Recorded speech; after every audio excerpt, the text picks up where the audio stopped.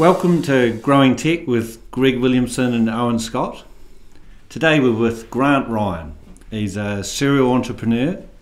Actually a whole list of companies Grant's been involved in: Global Brain, Real Contacts, SLI Systems, Eureka, YikeBike, PurePods. So we've got a lot to cover today. What we're going to sort of dig into today is how Grant got into tech, maybe some of what are the key challenges he sees for Kiwi exporting tech companies. And then we're going to talk about growth and look at the major constraints around that area. Right, great. Welcome along, Grant. Good to have you here. Nice to be with you, boys. Kia ora.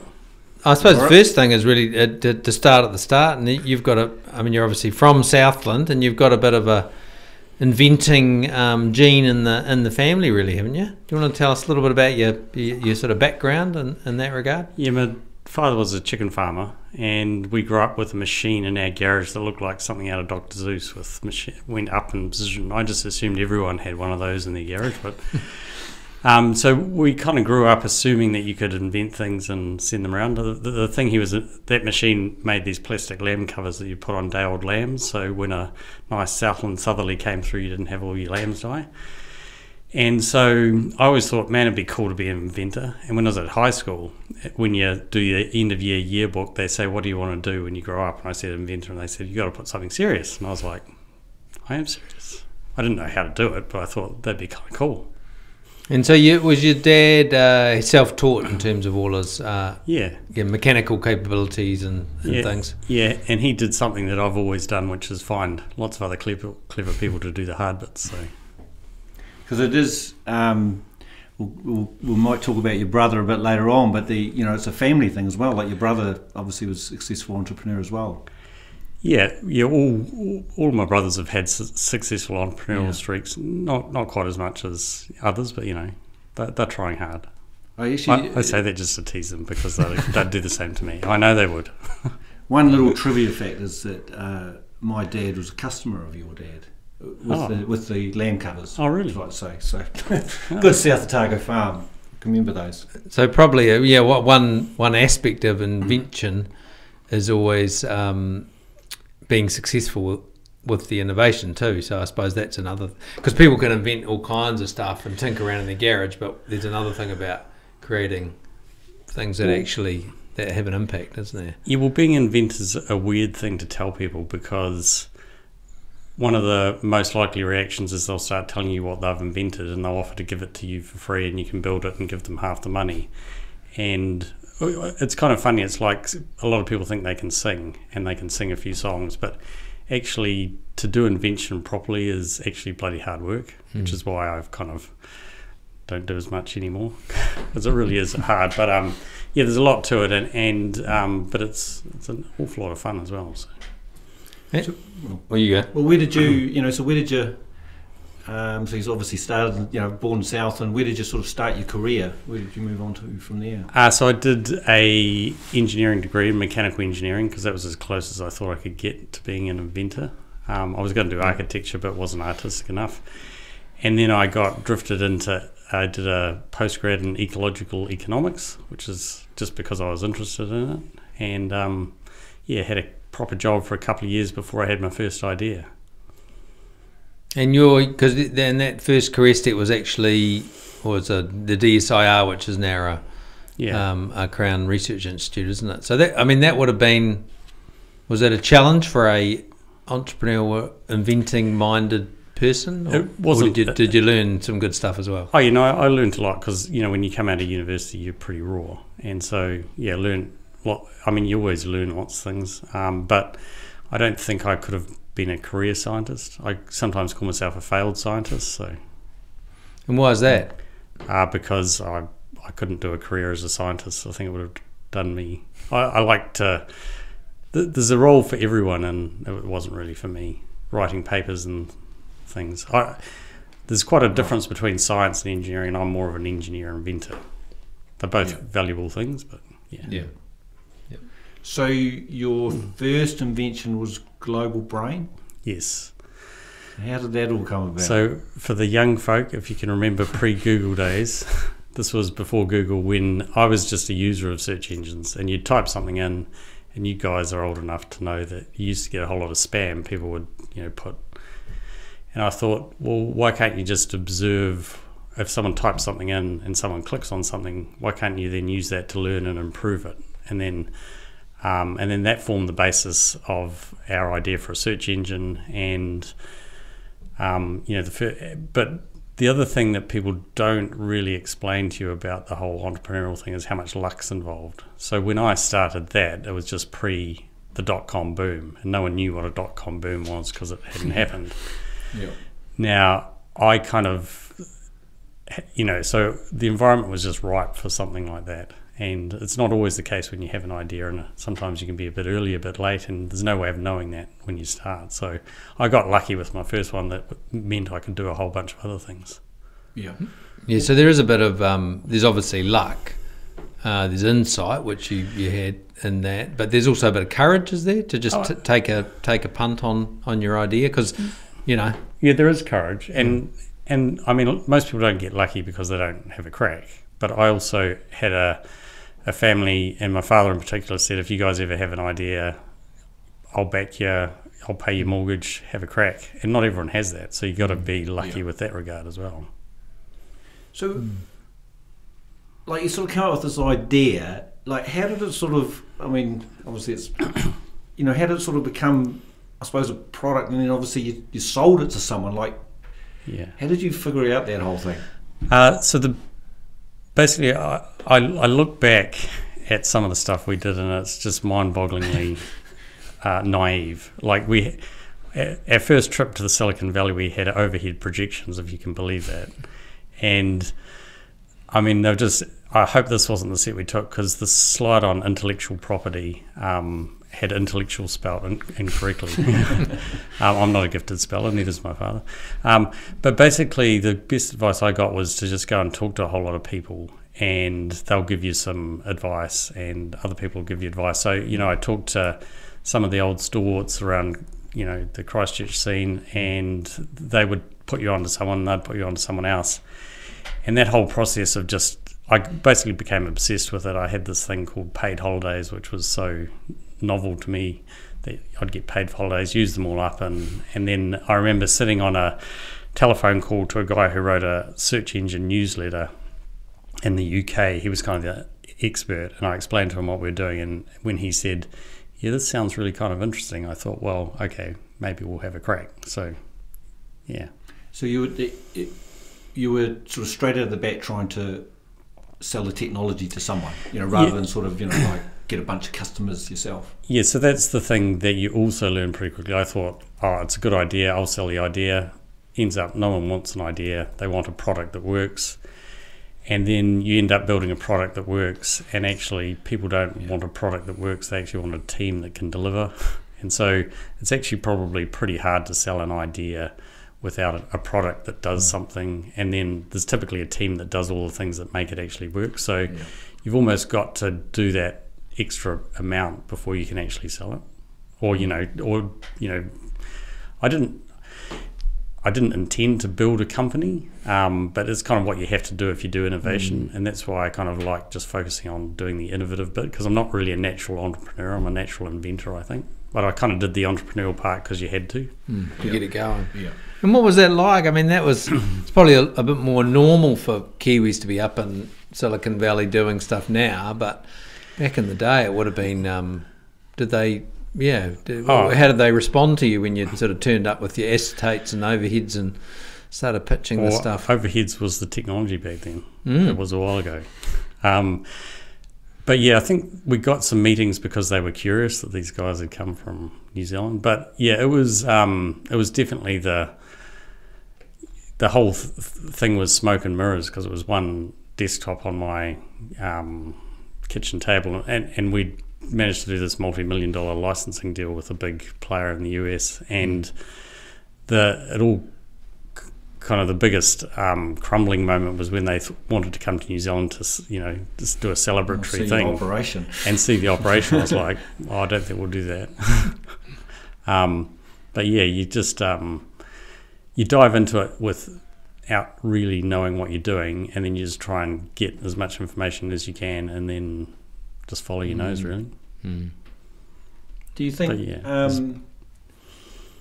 is there more of that now or less of that? Or, is it a bigger leap now? Or, because it was obviously a big courage because you were sort of one of the, we could call it a pioneer going over doing that. Well, I think it's just everyone's doing it in bigger leaps. Like when we sold our first company, in the tens of millions it was stock, didn't get all the cash, whatever, but that was a big story that they wanted to do. Whereas now there's a couple of companies in Christchurch have sold for over $1 billion that most people have never heard of. Yeah. So everyone's just doing things at way bigger scale than what I did when I started. But it was kind of when the first tech companies were sold for $20 million, they were like, selling the crown jewels of New Zealand tech, and it was like that wouldn't even get an article now. Yeah. The tech industry is one of the most underrated success stories in New Zealand.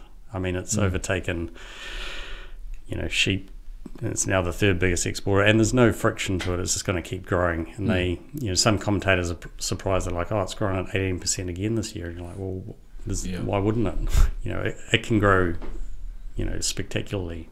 Yeah. And there's other really cool things about the tech sector, really. And what do you reckon are the what are the constraints for us to? Because tech could, conceivably, as you say, it could be the biggest industry that we have. It will be. I can't see how it can't not be, just because the others are physically constrained and this one isn't. I mean, we've seen with tourism that we can't keep growing forever. We know we can't put more cows on another two, whereas there's no limit to having more sequence and Rocket Labs and all sorts of things. I like Rocket Lab because it's another example. I used to say, well, New Zealand should focus on tech that we can do here, so we're not going to have a rocket company. But actually, there's some massive advantages to doing that here, like clear skies with no other planes and a nimble government, and so I don't see any limits really to the tech scene, because basically the world's short of really cool places to live like New Zealand, and these people can do anything from anywhere, and so you've got all sorts of people doing weird and amazing things. So what do you think of what are the challenges that a tech company would face now? Do you think that's different to a tech company when you started? Well, it was interesting. When I started, one of the things I got involved in, I was a founding director of the New Zealand Venture Investment Fund that set up this first seed funds and seed investing. And everyone was like, there's just no access to capital and there's no access to talent. And someone showed me a survey that said that's the top two issues in every country in the world.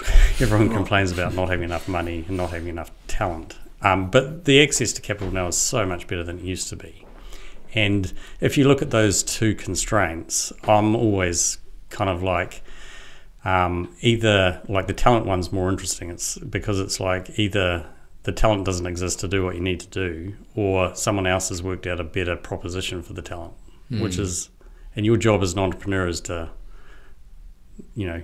not do something that's impossible, or do something where you can afford to pay the people who are best at it. So it's kind of a non thing. You've got to think about that. Like, you're not going to set up a ski field on Port Hills and complain it snows. It doesn't snow because, you've got to try, and that's your job as an entrepreneur, to work out what the constraints are and how you can do it. And and that could be one of the things that technology entrepreneurs need to do here is make that career path, those jobs, more and more attractive to Kiwis. Or will that just happen, do you think? Well, I think it will happen, and then you can link with people overseas and do certain things. But it's definitely, I'd say, getting more and more attractive. And you're definitely describing because I think you sort of covered this point where this difference between the inventor and the entrepreneur, and that I think we sometimes get that mixed up. That like you're sort of saying that the entrepreneur, like it's sort of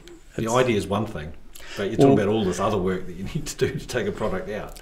Yeah, so as an inventor, you want your ideas to have as much impact as possible. Well, I do. That's kind of why you do it, rather than just to make it something kind of cool, I think. And so part of the invention process is around that company building. But with the company building, you have to the best company builders I've seen, they understand the detail of, the marketing and the cost of customer acquisition and, all the stuff that you guys, and they get excited by it and they love it, whereas that stuff, quite frankly, bores me shitless. And I think to be a really good entrepreneur, you have to love all of those sides and how to get the cost out and all those sorts of things. Whereas I like the creation, the early kindergarten stage. And then there's lots of other people who are good at the other bits, so they can do that, and I'll focus on the bit I like, which is the... So how have you, because obviously, you had the global brain, and then you've had a bunch of other things, thereafter. Mm-hmm. And global brain was, made an amazing progress quite quickly, as you said. But it hasn't always come up roses. So how do you keep going through that? What do you sort of, because you have to sort of battle on sometimes, do you, as well as... Well, inevitably, the only guaranteed way to have success is to do things that, will fail along the way, really. I mean, success and failure are the same coin, really. And if you try enough things, you'll have a bit of both. And, and you certainly get more humble as you try things. I was this person who was the first. If your first venture is successful, you have quite an odd view of the world, and I was no different than any of that. But so over time you get a bit more humble about the chances of individual things happening to be a success. And sometimes when you hear the stories of people who've only done one thing and it's been successful, I ended up getting quite kind of over them. You'd go along and they'd say, we treat our trust customers great, we've got a great culture, we work really hard. And I'm like, well, what's the alternative? You don't give a shit about your customers, you're lazy and you hire morons. I mean, you do all that and you get lucky, and there's a whole lot of other things as well. So, yeah. Because it's really interesting, with your different ventures. I mean, YikeBike is one.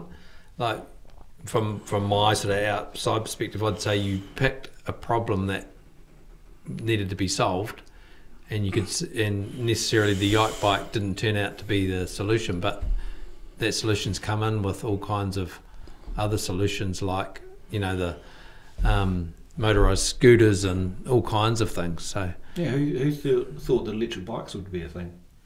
Yeah, that's right. When you started, it was like amazing. So you obviously saw that there was a problem to be solved there. You didn't, for whatever reason, the solution wasn't quite the fit. But well, I could phrase it the way Sean does, which he calls me the biggest loser he knows, because we started search and we didn't turn into Google. We started a social network and didn't turn it, and then But anyway, I know he says that affectionately. But you can't. I mean, that's one of the cool things about invention and innovation, is you can't actually know for sure. So you do have to be happy with the ability to have a crack and see what works out, and not take it too personally if it doesn't. The YikeBike one is fascinating because, if you've driven one, it's actually a really cool product and it works. And once you get to it, and it's also, from a sales point of view, the most frustrating thing I've ever done, because I can drive down any street in the world and people will stop and they'll come up to you and you fold it up and they go, wow, that is cool, where can I buy one? But you think we could work out a way to scale sales? Yeah, it's fascinating because it's like you said, it attracts attention. People understand the proposition. It was on the front page of Time magazine, all kinds of things. But it's just sometimes it's hard to put your finger on. Yeah, and what those ingredients. And there's a lot of people tried quite hard that were cleverer than me after I left that company to try and make it work as well. But some things work and some things don't, and that's just fine. So you're sort of saying the constraint was there was something in this sort of sales distribution mix? No, well, I think that one was too different. If something's too different, we'd say it was easier to learn to ride a bike than a bike, but you had to learn how to do it. But the thing is, most adults don't want to learn how to ride a bike again. They did that when they were kids. And so if they can't immediately get on it and ride it, but most people, if you give them even 5 minutes, they'll be like, wow, that's kind of cool. But then it looks so different, and there's a whole podcast on why that didn't work. Anyway. And before we won't dwell on that, but it's interesting when you look at say Lime scooters, which is just a very simple mechanical thing. But it was actually probably the app and the network wrapped around it that actually made a big difference. Yeah. And sometimes it's those things that make the difference, not the core thing. Yep. Interesting. So, obviously we're sort of interested in the sales and marketing part of, some of these ventures and things. So, what was the role of sales and marketing in scaling these companies? Or they have not much to do with it? Well, there was this clever bloke who came along. So SLI Systems was the first one where we had any proper marketing people involved, and that was young Owen, Greg actually. So, no, it was just you at that stage. Yeah. I think it was. Yeah. Anyway, and we had what did we have? 8 or 9 different customers, and they're all in different markets. And it's just like, we just need to choose one. Where's the easiest cost? Where can you explain your benefits? So this was a search. This was search for. We were doing it on intranets, and we were doing it on city councils, and we were doing it on an e-customer customer. And it was much easier to explain the sales proposition to that one. So it focused in on that, and then ended up being the largest software as a service e-commerce search provider. And but I only had a limited role in that. That was really my brother Sean ran that, and a bunch of other clever people. So, and that did have quite a. I mean, they had quite a slick sales and marketing machine built up over time, didn't they? They did. SLI. But it was actually also quite good to try and just get customers however you could to start off with, and then you could see where it gelled with it, and then what worked. I always liked that idea that you can try and analyse forever your sales and marketing, or you can try a whole lot of stuff and then see what works and do more of the stuff that works and less of the stuff that doesn't. And that's how you do it in the real world, I think, because no one's really clever enough to know exactly all the time. Yeah, and they pioneered things like content marketing too, which was not many people were doing that. It's kind of stuff of giving away knowledge to interact with prospects, but they did that quite early on and had success. Yeah, it was interesting. Yeah, I mean, we tend to deal with companies that are a bit sort of further on, but definitely when we deal with sort of those startups or those entrepreneurs, it's always about, well, go away and get some customers and then come back, and then we've got something to sort of learn and work from. Just working from that invention is really hard. Oh yeah, absolutely. So your latest or your current venture, the Cacophony project, you want to tell us a bit about that and how that came together and where it's at and those kind of things? Yeah, so that came together as a result of the Christchurch earthquakes, which was just a quirky thing where we had to spend a couple of months out in Akaroa after the earthquakes. Then we're like, man, this is nice. So we moved out there and got a house, and it was infested with rats and stoats. Basically, they were living in the roof. And so I spent the next 2 or 3 years trying all the different sorts of trapping, and I just and we got rid of it. I thought the birds' volume went up, and then I kind of learnt just how horrifically bad New Zealand's conservation is. Like, to be one of the worst countries in the world for number of species in danger, that's pretty horrific. We're not worst at anything, let alone something as core to what. Is that right? I didn't realise that. And it's not because we don't care. It's not because we're chopping down forests. It's just because they get being eaten, and it happens at night and you don't see it. So it is an international scale problem. And then if you looked at what the current solutions were, they were literally medieval. They're basically, I call them food whackers, and they're still mostly variations on that. And so you mean sort of mechanical traps, basically, gin traps and snappy traps, or toxins, and they've got their place as well. And by that stage, I'd done 6 startups, and I was like, actually, this is bloody hard work. How can I do something where I get to do the inventing fun part without having to do all that other hard work like marketing? Although you could just hand it off to professionals. So it's an open source project, completely charitable, non-profit. And again, we chose open source because that's how a whole lot of really good grunty problems are solved. And so we use thermal cameras and artificial intelligence and sound livers and innovative devices and bits. And it looks kind of promising. It'll take a while, but the goal for the country is 2050, and our project's called the Cacophony Project. And my brother's actually set up a company to make and sell the products, and he's been cheeky enough to call it 2040 because he thinks he can do it 10 years earlier. So because your sort of driving philosophy is to get, because a lot of the other technologies are progressing, or the other tactics are progressing, but you're trying to get a leap. Yeah, so a lot of the other approaches are purposely saying, what's the minimum technology we can do to make it a little bit better? So can we put an automatic feeder on it, or can we reset a trap, or can we...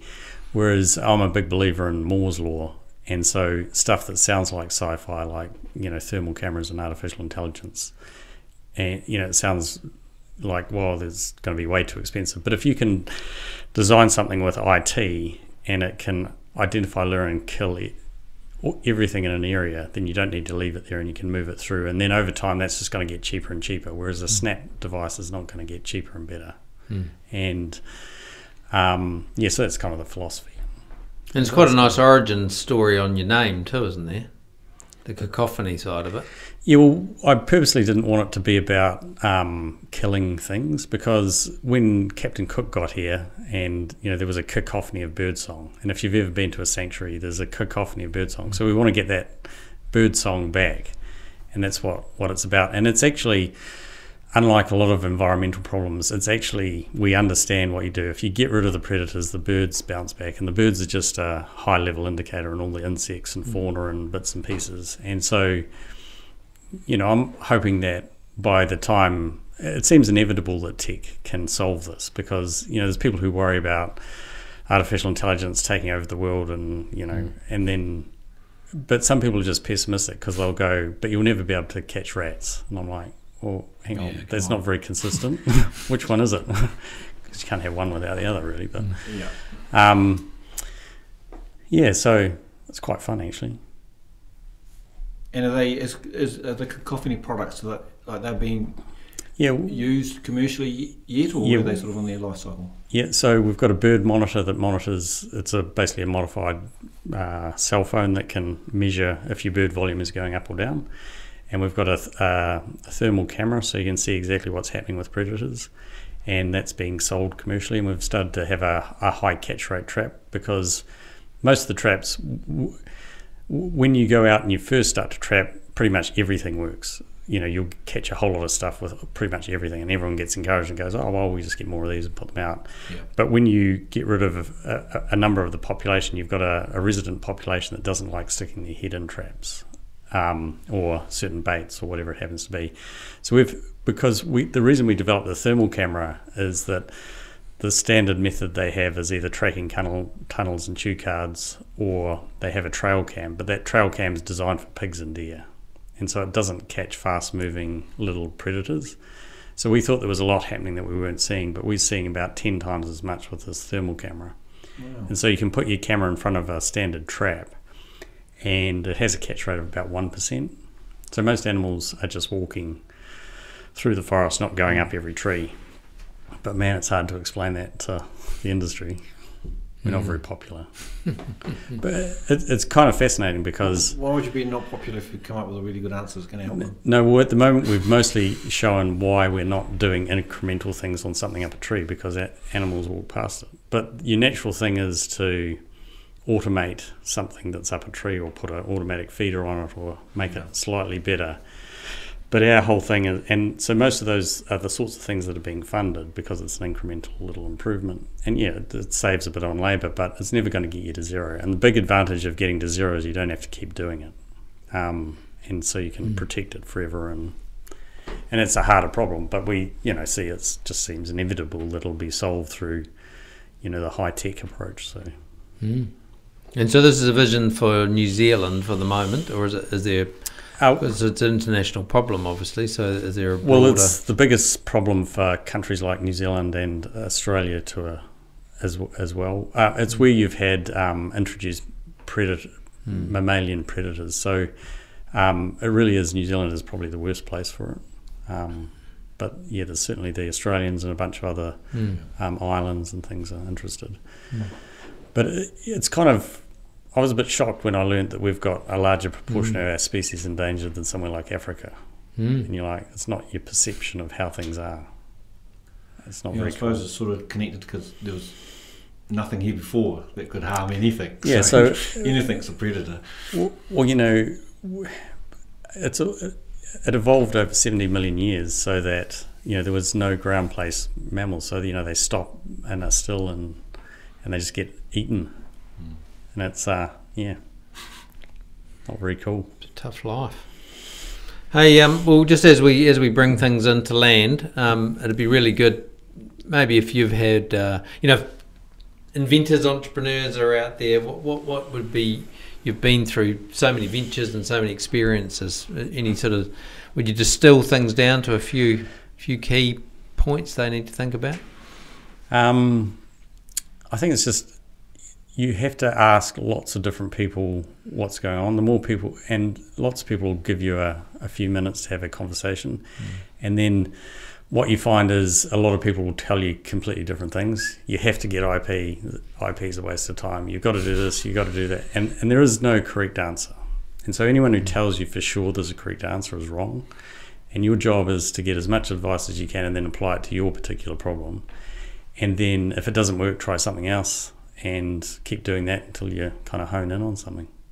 So it's sort of, and this is probably as your brother Sean is similar. It's sort of low. It's more about a lot of curiosity and low ego, I suppose. It's the combination of I don't know everything, and I'm really curious about how to find the solution. Yeah, and I think that's the most honest approach. So you will get people who I call proclaimers. They just come in and they go, I know, I've done this before, I know for sure, and they've fit. And that sounds way more convincing than someone who goes, well, it's kind of complicated. It depends a bit on this and a bit on that. And inevitably the nuanced is the more accurate answer, but it doesn't sound as convincing. And it's not often as convincing, but it's, I mean, the world's a complicated place. Yeah. And with hindsight, you can say, the reason, you know, this succeeded was because of this and this and this, but there's a lot going on. And but it's way more fun than a normal job, I think. I'm completely unemployable. I don't know how I'd cope with that. Absolutely. Hey, Grant, that's been lots of fun. We could do it all day, but you need to get back over the hill to your beautiful place in Akaroa. But we really enjoyed the chat, and thanks for your time, and all the best with all your ventures, but particularly Cacophony Project. Cool. Nice chatting, chaps. Yeah, thank you. Kia ora. Well, Greg, that was a great chat with Grant Ryan. What do you, reflecting on that conversation, what do you sort of see as the themes or the insights we got out of that today? Oh, it's fascinating, really. I mean, he's such a humble guy for the amount of stuff he's achieved over his lifetime. But I just love the fact that he was so open, and you know, it's all about being curious and trying to understand the best way to take your ideas to market. Yeah. That's what I think. You know, he sort of laid bare that whole fallacy of the tech entrepreneur that just knows all the answers to everything. So he said it's more about that, trying to solve that problem, come up with that idea, and then learning from everybody else to get it there. Yeah. I sort of felt it was a really good story around that, you know, almost the difference between an inventor and this innovator, and, you know, how the end customer that they sold stuff to, even if it was just a selling of the IP, they didn't want an idea. He had to sort of almost evolve it into a business and start working on all the details, get some customers, you know, to be able to package it up for an end customer. Yeah, it's pretty hard work. And the other thing I took was, you know, you had this insight that early on you just need to get out and try stuff, try to sell what you come up with to different people, and try lots of tactics in terms of marketing and selling and packaging and whatever, and sort of work out, be really conscious about what might work, and then put your focus on and really concentrate on that. And I think that winner. One other for me was, you know, this sort of getting advice from everybody, and really sort of understanding that it's very complicated. There's lots of different situations, and what worked last time might not work this time. You know, if it was formulaic, there would be a book that would all just start at chapter 1 and would all be millionaires. It's obviously more complicated than that. So get advice as much as you can, keep talking to everybody, and, you know, rip into it, basically. And the last thing from me was, you know, the fact that he's got this cacophony project, and the brilliance of it is that the whole thing's named around the benefit of that. It's not about predator killing machines, or it's all about what can we create as the beneficial outcome. So I'd recommend anybody go and look at Cacophony Project. You can Google it. There's a website and social media channels, and you can get involved, and just learn more about it. So that's it for today. We'll look forward to pod number 3 coming up soon. I've got a great guest lined up. Can't quite unveil who that is yet, but we will do in advance, and look forward to entertaining you all then with another great story from the tech industry. Thanks.